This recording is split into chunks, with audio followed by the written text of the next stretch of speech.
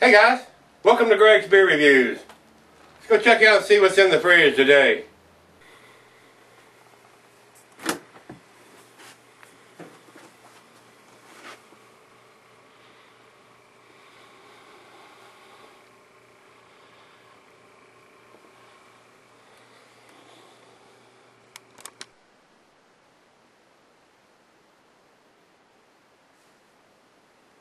Alright guys, thanks for stopping by today. Today's beer should be a treat. I'm probably going to butcher this up. This is Orval Trappist Ale. It comes from the Brasserie d'Orval out of Belgium. It is a Belgian Pale Ale coming in at 6.90 ABV. So that means this beer can be cellared.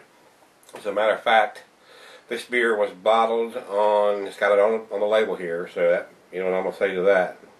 Bottled on April 22nd, 2010, and it's best before April 22nd, 2015. So they're saying, sell them correctly, this beer will last 5 years. So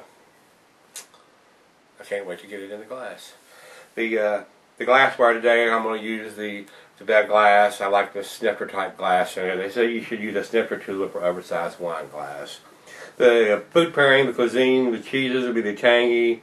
The brick, the Adam, and the meat would be fish. So let's get the cap off this and see what we got. This is a year-round serving, so if you can get it in your area, all kind of smoke coming out of that, you should be able to get it all year long. So these things, I'm not sure about the head, how much head this is going to produce, so I'm going to be gentle with this.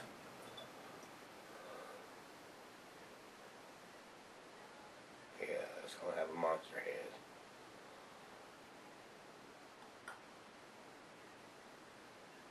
Monster head.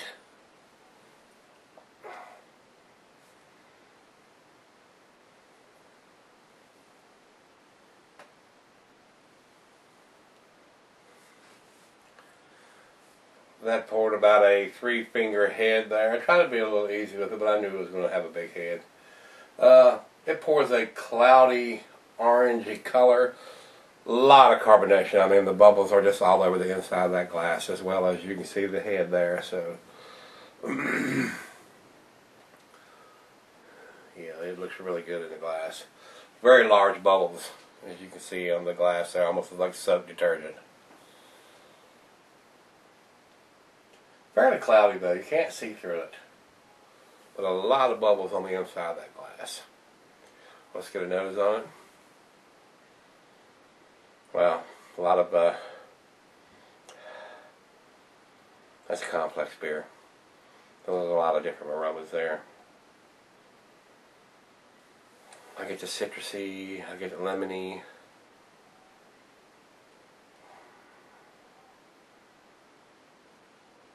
Get a little bit of banana, grapefruit. Let's give it a taste.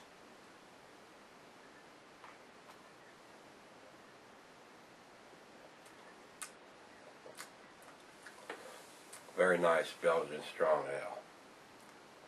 Well, it's a pale ale, but it's 6.9. It's fairly strong. Not like 8.5, but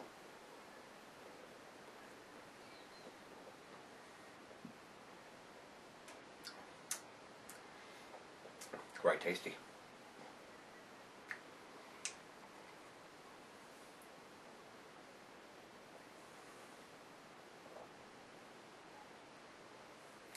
Very carbonated on the tongue. Almost like it fizzes on your tongue.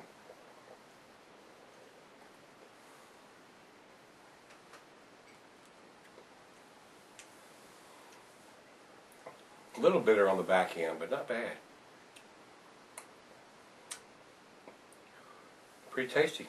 I'm enjoying that. Well, I'm going to sip on it and see what we end up with. So stick around, I'll be right back and we'll do the final chug and grade. Alright guys, thanks for sticking around. Got a little bit left in the glass. I've been sipping on it here for about 30 minutes or so. Wow, it's a good beer. It really is.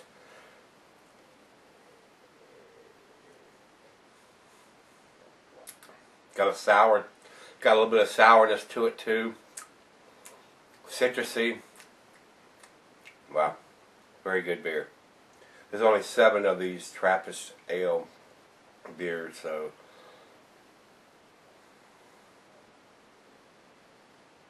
very pleasant beer.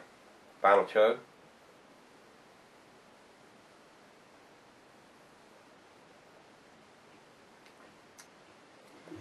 I just think that's just going to get better as it ages. It was done in April and this is December. It's rather nice. Excuse me, I'd like to go get a couple bottles of that and put them away and see what they're like a year from now, or maybe 2 years from now, 3 years. Because right on the bottle they say it's good for 5 years. So I'd like to see what it tastes like 5 years into the aging process. See how much different it is than it is now. So if you've had that beer, let me know what you think. If you agree, disagree, let me know. Rate Beer gives this a 99 overall and 100 in the style. And Beer Advocate gives it an A-. It's definitely an above average beer. I'm gonna give this beer an 8.5 on the scale tonight. Pretty tasty beer. So if you see it, pick it up, give it a try, especially if you like the stronger ales. It's not super strong, but it's a little stronger than normal, and it's a little different. It's got a nice taste to it. So pick it up, give it a try, and guys, rate, comment, subscribe, and we'll catch you on the next beer review.